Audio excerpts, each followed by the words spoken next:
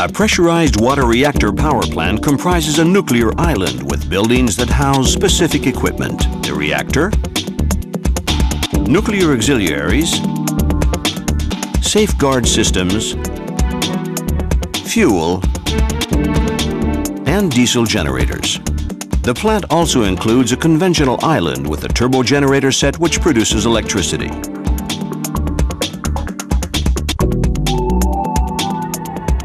The energy production process begins with the fission of uranium atoms inside the reactor core, which contains nuclear fuel assemblies.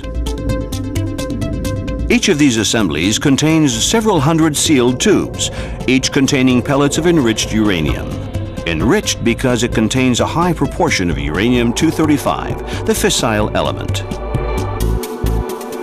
In the process of fission, the collision between a neutron and the nucleus of a uranium-235 atom splits the nucleus into two fragments, ejecting 2 or 3 neutrons. These neutrons are free to split other fissile nuclei, thus maintaining a chain reaction which produces high levels of heat within the fuel tubes. These tubes then transfer heat to the primary circuit water, simply by contact.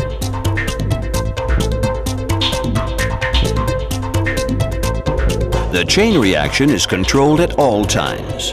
Control rods made from neutron-absorbing material are lowered into or withdrawn from the core to control the nuclear reaction.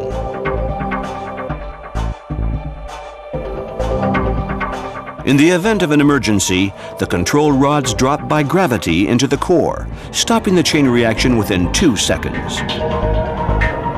The primary circuit is a closed circuit of pressurized water whose function is to extract heat from the nuclear reactor. This water enters the reactor vessel at 296 degrees Celsius. It's heated by contact with the fuel assemblies and exits at 327 degrees. The water then passes into a steam generator, where it transfers its heat to a secondary water circuit. Water in the primary circuit is pumped through the various components. To assure that water in the primary circuit remains in a liquid state, a pressurizer maintains the constant level of 155 bars. Hence the name, pressurized water reactor. The reactor shown here has 4 primary loops surrounding the reactor vessel.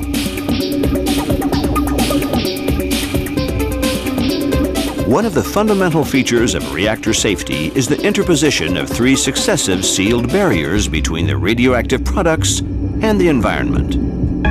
The fuel assembly tubes, the metal containment of the primary circuit, the concrete containment building.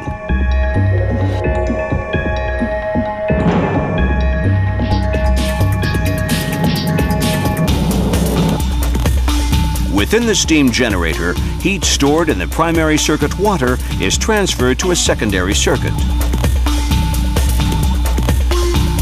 The heat exchange occurs within a bundle of around 6,000 inverted U-shaped tubes.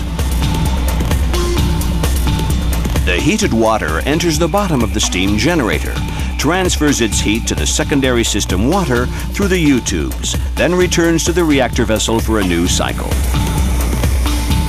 Water in the secondary circuit flowing around the wrapper of the U-tube bundle is heated to boiling temperature, turns into steam, and then travels to the turbine set in an adjacent building.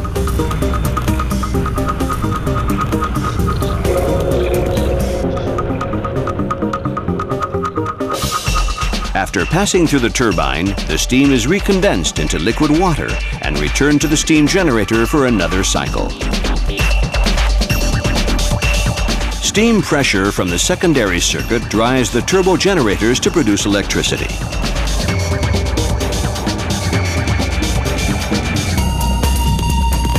Secondary circuit water is cooled by a third circuit, which can be sea or river water. The condenser uses water pumped from outside the power station to cool the secondary circuit.